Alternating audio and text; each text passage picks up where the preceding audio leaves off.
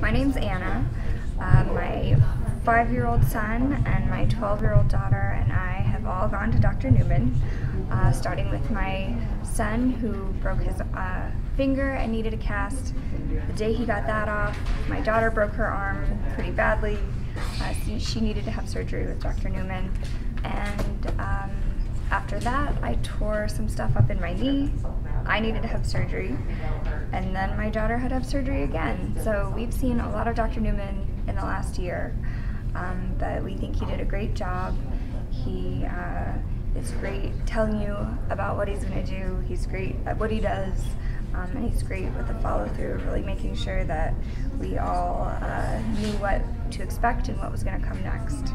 So thanks, Dr. Newman. Hope we don't have to see you again soon.